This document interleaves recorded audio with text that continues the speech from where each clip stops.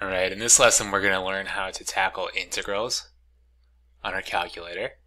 So again, this is why this calculator costs a bunch of money. The goal here, what we're driving towards, is sort of mixed AP style questions where you have to find an integral or a derivative on your calculator, and you have to decide what you're finding, because that's really the smart human thing that we want you to be able to do, is figure out how to tell your calculator to get the answer to your question based on what the question is asking you, right? So you're not just typing these in like a robot. You're going to have to do a little bit of analysis to figure out what you need, okay?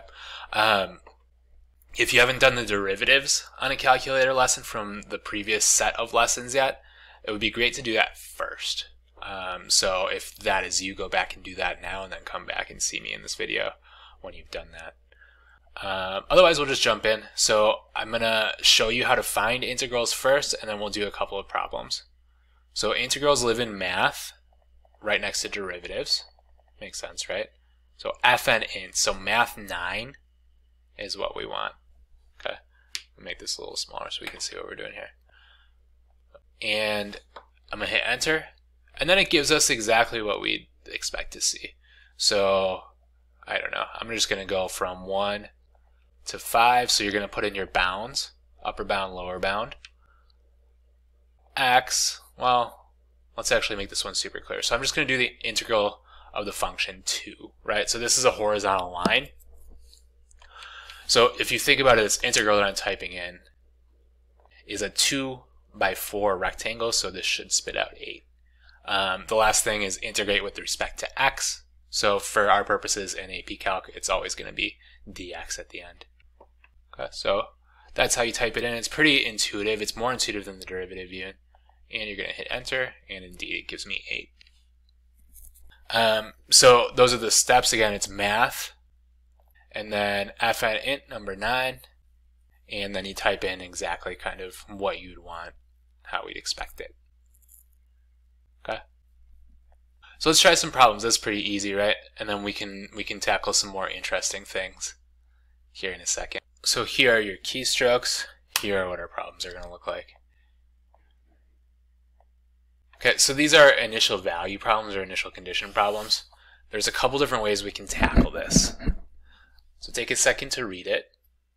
I'm going to give you what I think is the easiest way, given that we're going to use our calculator to solve these integrals. So I think the easiest way is to set it up like this. Say f of 5 is going to be equal to f of negative 2 plus the total change from negative 2 to 5 of the function. Okay, so this integral represents the total change from negative 2 to 5. So we've done this before, just not with a calculator. Okay, so that I think is the easiest way to set this up. So I'm going to take my initial condition and I'm going to add the integral. So I'm going to just make a note here. I'm not going to rewrite the whole thing. That this is 7. Negative 7. Okay. Then on my calculator, I'm going to go math. Actually, before that, I'm going to type in my negative 7. So I'm going to say negative 7 plus math, and then I'm going to type in my integral. So fn int is what I need from negative 2 to 5. And then I'm going to type in the function that it gives us. So x to the third sine of 2x plus 4. And that's not even a function we could integrate based on our present integration skills without this calculator. And then dx I need to put in. Otherwise your calculator won't know what variable to reference. And then I hit enter, cross my fingers, let it think a little bit. And I get 0.669, and that's just my answer. I'm going to round to 3 decimal places as we always do in AP Calculus. So I'm going to say that f of 5 about equals 0.669. And that's it. So I want to do one more just to acknowledge that there's a different case that we can run into. So this one is really similar. We want f of negative 3, and we're given f of 4. Okay, so notice the difference. We have f of negative 3 is what we're looking for, and 4 is to the right of it, right? Here, we have f of 5 is what we're looking for, and we're given f of negative 2, which is to the left.